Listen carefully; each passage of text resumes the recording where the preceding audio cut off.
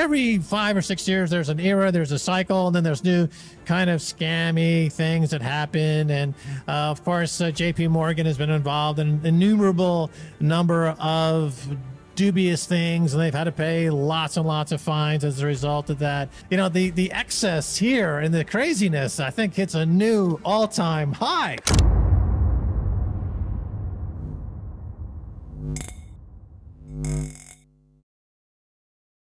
Welcome back to Library of Wealth.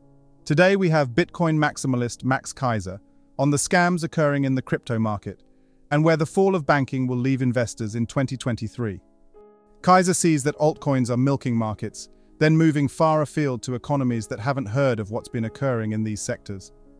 Max has been sounding the alarm on the excess money printing and now how people are taking advantage of investors during the bear market.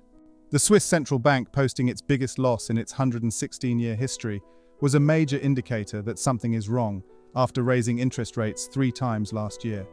This is just another example of how volatile currency is in each country and how similar this is to what happened in the US.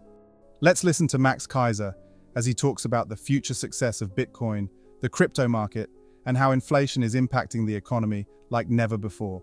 Don't forget to like and subscribe if you enjoy the content we do here on this channel. Let's get right into the video. We've covered that on all our programs over the years of Switzerland becoming a giant hedge fund. They were the first to kind of like print up Swiss francs and then start buying shares in various companies. And they amassed a huge position, for example, in Apple, using printed money, which was kind of clever in a way when they were the first doing it. They were the original coiners. They turned the Swiss franc into a coin. They were printing up these tokens and then buying real assets. That's kind of what, Sam Bankman-Fried did, right? He printed up FTT tokens and then he bought people's real assets, or he exchanged them for real assets like Bitcoin.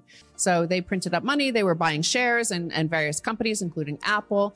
So they were the first to do this as a central bank. Right. Their biggest loss in its 116-year history, the loss equates to roughly 18% of Switzerland's projected gross domestic product of 744.5 billion Swiss francs. Its previous record loss was 23 billion francs in 2015. So 18% of projected GDP lost. It's an incredible story that we've been covering for years. They just print money. They've been buying stock. Apple stock is one of their biggest holdings.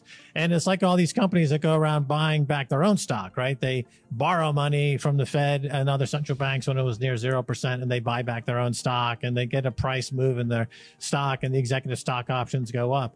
And then all these stock buyback programs are starting to fall apart as well. IBM was one of the first to really kind of fall apart and show negative returns even after all the stock buybacks. But we're seeing that across the board because it doesn't, you're not producing, you're not investing in growth of the company and capital, CapEx, right, to make your franchise grow. You're just borrowing to buy back your own stock, and then eventually the earnings are depleted and the stocks collapse. And we're seeing that now. Keiser points out that El Salvador has not defaulted on debts or experienced chaos, like the collapsing banks in the US and Europe. Max believes banks are attempting to achieve interest rate neutrality without completely destroying the world economy. Keiser suggests keeping all of your Bitcoin since they have value and can't be destroyed by money printers in the future. He gives warning to the coming financial and monetary collapse, the disintegration of the concept of truth, and the emergence of a new era of money. He says that global central banks are raising interest rates for the first time, which leads to a rise in the value of the dollar, with market chaos quickly to follow. Yeah, I was playing a bit of a 3-card Monte game with inflation. So inflation was being kind of hidden, and we didn't talk about it, even though there was asset inflation and things in the economy were busting up in price, but we didn't call it really inflation. And the CPI was not moving aggressively higher, and there wasn't really any inflation. Even a year and a half ago, people were still talking about deflation.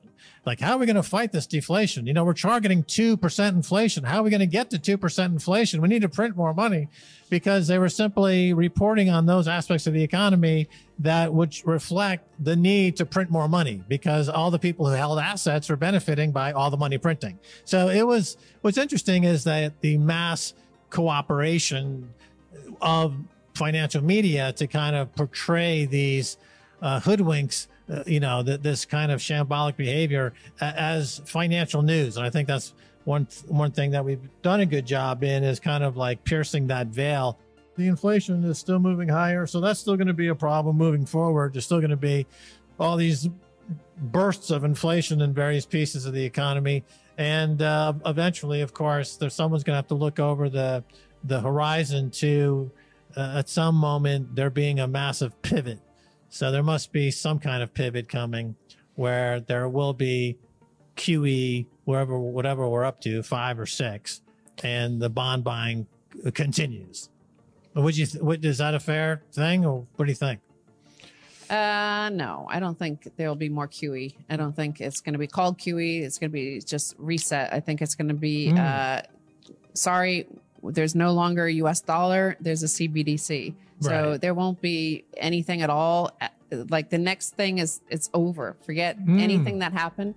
Because of Bitcoin, because of El Salvador, because of the alternative available that all individuals see, and because of all the money printing, and because of all the debt write-offs and all the student debt loans write-off, and the healthcare loans write-off, and all the debt and the bad debt and the credit and the unpayable credit and all that stuff, and all the Thucydides trap and the Triffin dilemma, all these fourth turnings, all these cycles ending, and all the disaster. They know they can't. There probably is no putting Humpty Dumpty back together again with the QE program, right? So global reset, it seems like it's in the works. CBDCs are obviously a mechanism for some kind of global reset.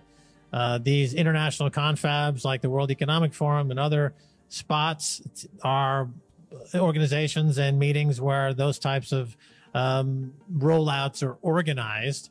And I guess given the alacrity with which things are falling apart, this big reset, like definitely 2023.